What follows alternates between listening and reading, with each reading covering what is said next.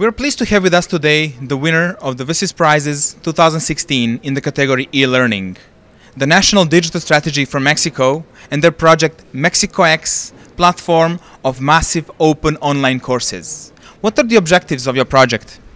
Well, first of all was to create a platform that was horizontal, transversal, and of course open.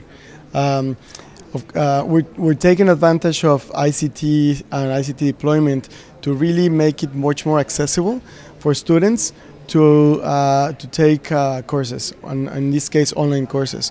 So and also we were able to partner up with some of the biggest universities in Mexico, and they were kind enough and eager enough to actually collaborate with us to launch the project, which in a very short time frame, and we're talking about within a year, we already have around 600,000 members taking advantage of these open courses online.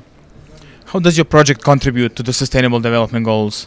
Well, of course, it deals directly and it supports directly the education goal. For us, it's one of our biggest priorities to increase education platforms and, of course, make those much more accessible to students nationwide and also to our Mexican community abroad.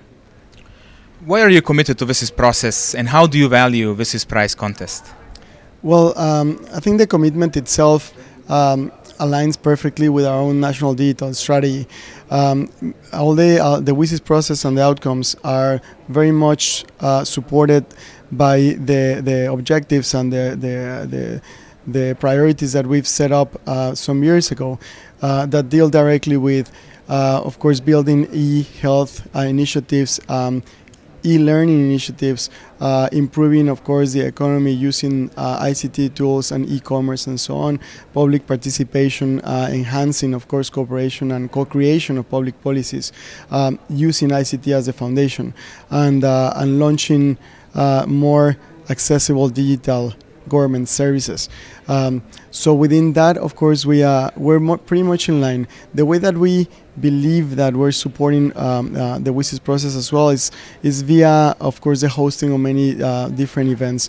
Not only the ministerial OECD, but also the IGF forum that will be hosted in Guadalajara on 5th of December.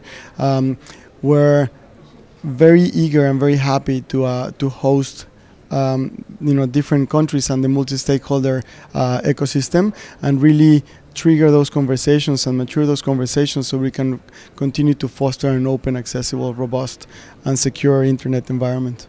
Thank you very much for your efforts, and we hope you will continue contributing to WSIS process, including the WSIS stock taking within your communities. Thank you so much.